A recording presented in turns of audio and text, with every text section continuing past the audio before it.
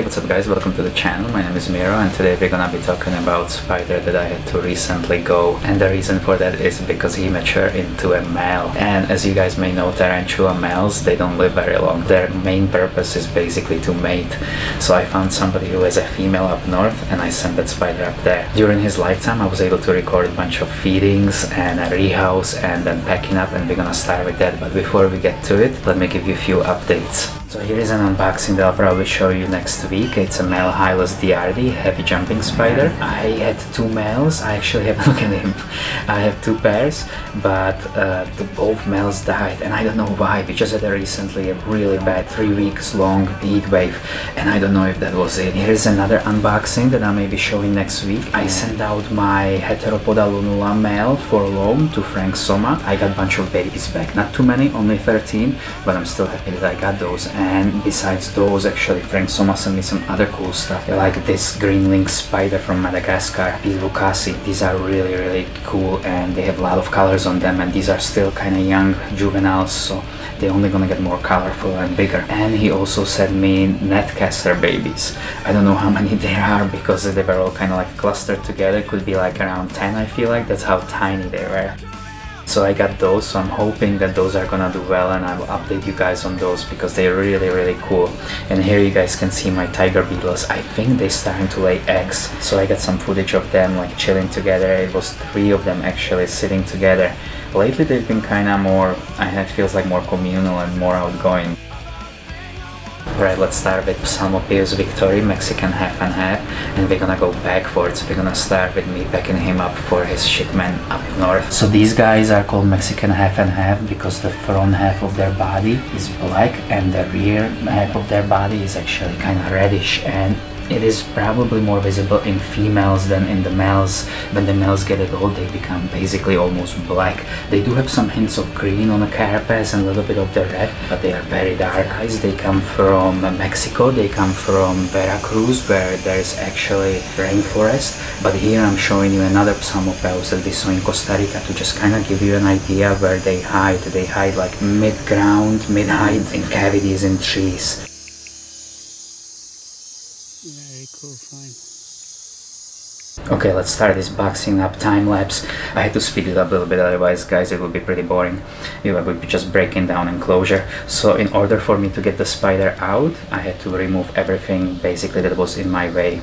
And that is basically everything. And as you guys can see, I layered their enclosure with cork barks, some hollow cork barks and branches and some live plants in order to imitate their natural environment. And as a substrate, I use repti soil about 2 inches, and there's a lot of moss to keep the humidity on a higher level.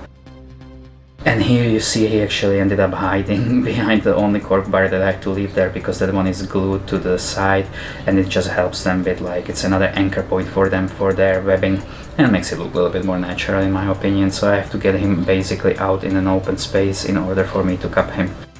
And the cup that I'm using is the same one that he's gonna be shipped in, so it's already layered with towels and they are lightly damped, just like a one spray, one little mist.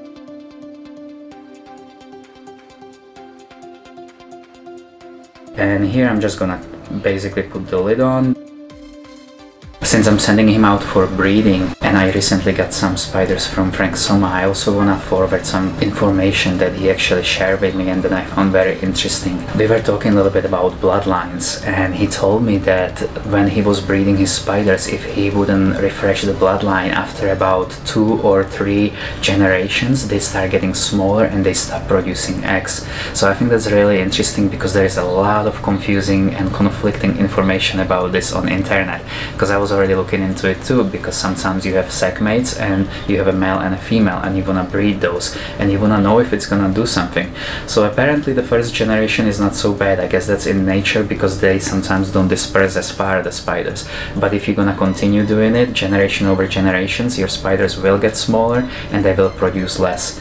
So it's not recommended, so it's always good to keep your bloodlines clean. Here we got first rehouse. This was from his juvenile enclosure to his full adult enclosure, and I actually actually did this one in a butterfly habitat, so I actually put both of these enclosures in a butterfly habitat in case he's gonna bolt.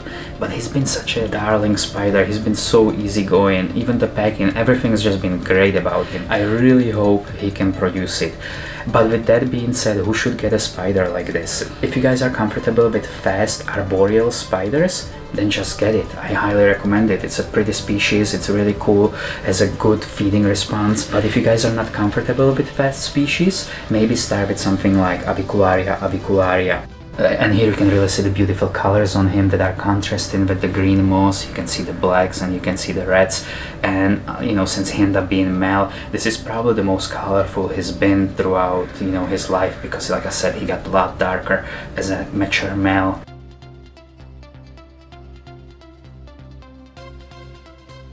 And here you guys can see that this is a good example of their feeding response. This little guy just got rehoused, but he already went for a cricket. He wasn't waiting. There's a lot of times when tarantulas, when they get rehoused, they get a little stressed out, and it takes them sometimes even months to, you know, get back in a groove, especially adults. But this guy, nope.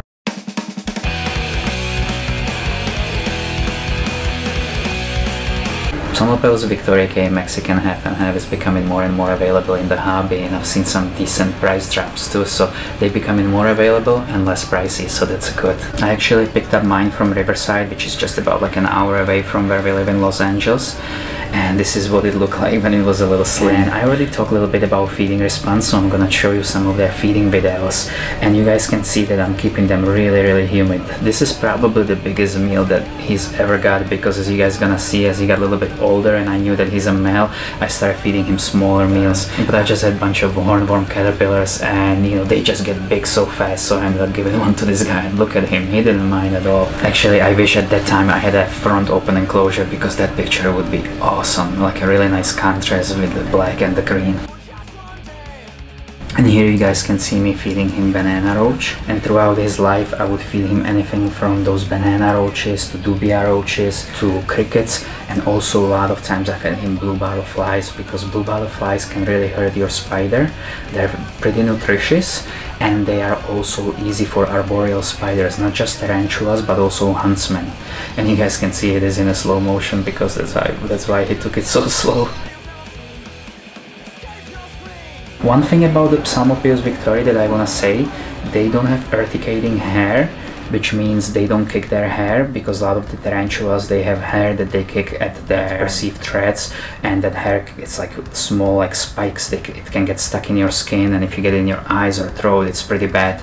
But since they don't have it, they have a little bit more potent venom, so you don't want to get bitten by one of these. Alright guys, I hope you enjoyed today's video. If you did, hit the like button, hit the notification button, and subscribe. If you like my t-shirt, this is Spider Cafe merchandise, and it's a good way to support our channel. This is basically Fight Club, but instead of the actors we have spiders in them, and it says Spider Cafe, not Fight Club. Much cooler, huh? Alright, thank you so much. And if you like today's music, it was Basement Character from Germany, really cool punk band, and also our dear primo from Valencia, T-Bros. I'll see you next week. Ciao.